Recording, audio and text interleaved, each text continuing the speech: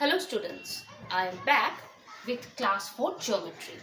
In my previous video, I have given you ideas about the different tools that are present in your geometry box and how to use them properly and safely.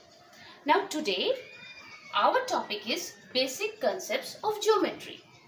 I know children, there is a question popping up into your minds. What is geometry all about? Why are we people so eager to learn about geometry? So, to get the answer, we are going back in ancient times. Long ago, when people were not civilized like us. They were primitive people. Yes, they used to live in caves. With the help of some natural dyes like charcoal, the extract of different fruits, etc., they used to draw pictures on the walls of their caves. What did they draw? They drew waves of an ocean, right? This is what we call curved lines in our present geometry. Curved lines. They used to draw bow and arrow. See, this is an arrow. In present times, in our geometry, this is what we call a ray. So, unknowingly, they were unaware, but still, geometry was there in their lives. As time passed by, ancient people, they learned agriculture, how to grow crops, and they demarcated their agricultural lands in different shapes. Some marked their lands like this. This is what is known as triangle in geometry. Some demarcated their lands like this. This is called rectangle in geometry. Some demarcated their land in a square form.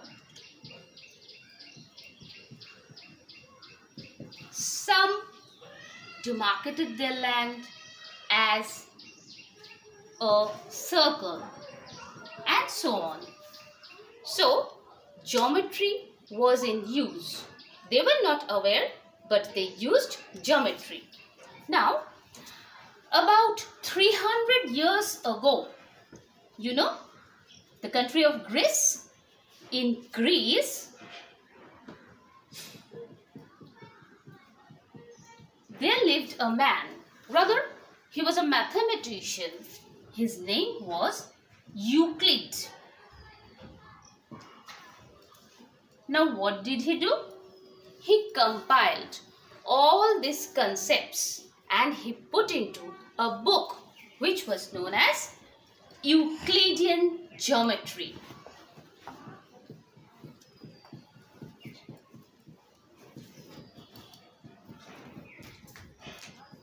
So this is for the first time the word geometry came into existence. This is how geometry was discovered. Nowadays, whatever we learn is whatever given by Euclid in his book. Now I am going to start with the basic concepts of geometry. The simplest figure in geometry is called a point. A very sharp dot anywhere in the space.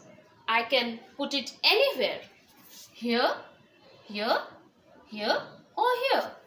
So a very pointed sharp dot can be called a point. So we use a dot to denote a point. A point can be named by capital alphabet. So we use capital alphabets. Suppose this is point A, this is point B, this is point C, and so on. A point has no length, breadth or height. It is only a sharp dot. So it doesn't have any length, breadth or height. So it has no dimension.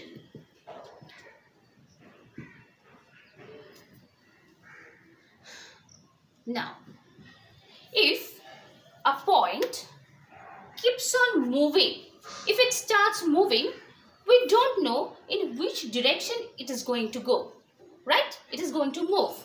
It may move in any direction, any direction. So, a point has no direction because it can travel in any direction. The most important thing is that all figures in geometry, they consist of points. All geometric figures consist of points. How? If I keep on joining some consecutive series of consecutive points, if I join this, it becomes a straight line.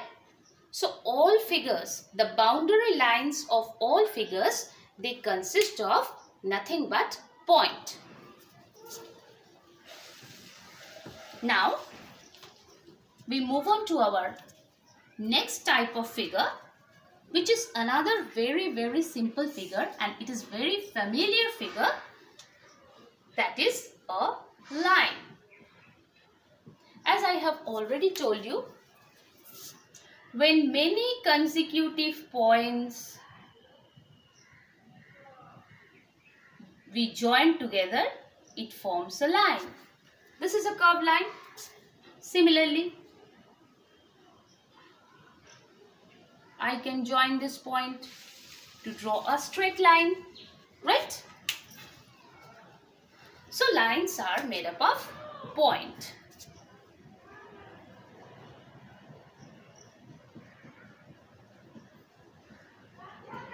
Points. How do we represent a line? We represent a line by putting two arrows. See these arrows? Two arrows at both the ends. Why? Because if I want to extend these lines in the opposite directions, suppose I keep on extending them on and on and on, they will extend in both the directions, opposite directions, forever and ever and ever and ever, endlessly. So, lines extend endlessly in both directions.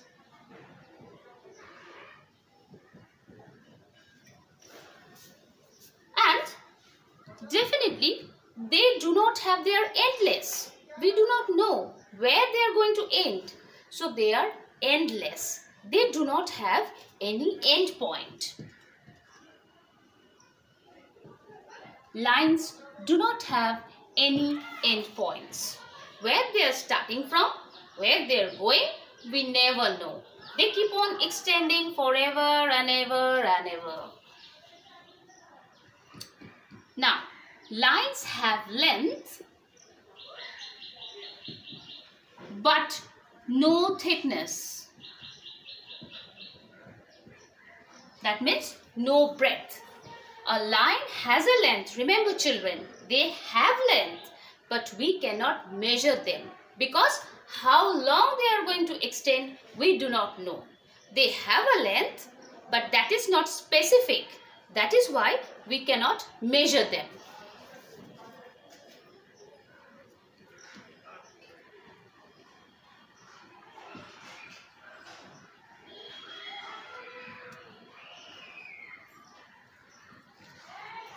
So this is all for today.